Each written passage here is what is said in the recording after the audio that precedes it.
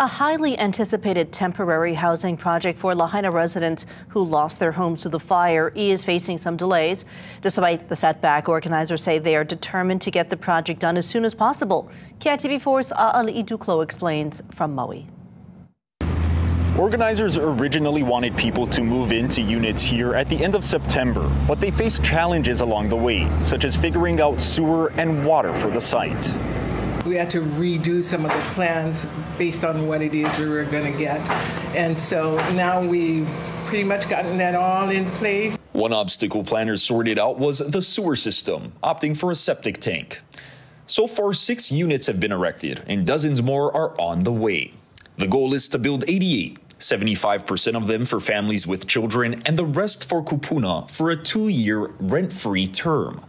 I'm told there are more than 250 households that applied to live at the site, called Ohana Hope Village. We started planning, and as the days go on and we hear more and more stories and we talk to more and more people, we recognize that it's really going to be needed.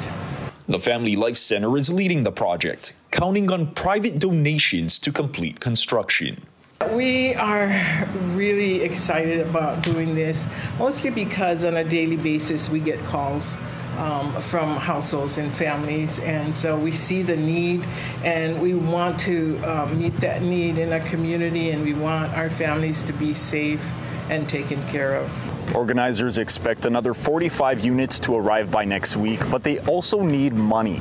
If you'd like to donate, more information on how you can do that is on KITV.com. A'ali Iduklo, KITV4 Island News.